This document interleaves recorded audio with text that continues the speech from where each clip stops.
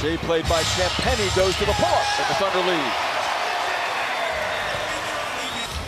We mentioned the Thunder success, second night of back-to-backs, Michael. Spurs are 2-10 in that regard as Holmgren fires over the top. You know, take the ball coast to coast as well. Giddey left alone, and the Thunder up 7 early. Dagger threes in his first season as well. Thunder got numbers off that miss by Collins. And Dub's got a bucket. Look how fast that ball went up the floor.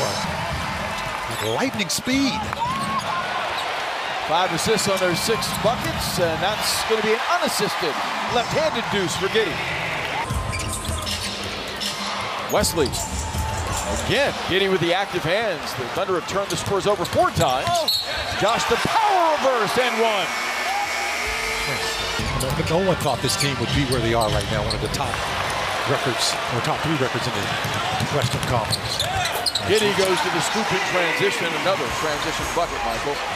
He's number 6 in three-point accuracy this season as well. Shea that time wriggles free off the inbound pass. Guess who found the Spurs at 29 right now?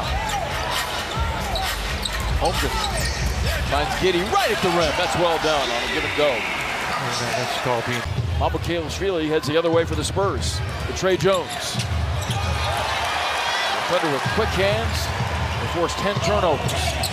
Giddey 3 for 3. Count it. Regardless of the scoreboard. Another example, Muscala.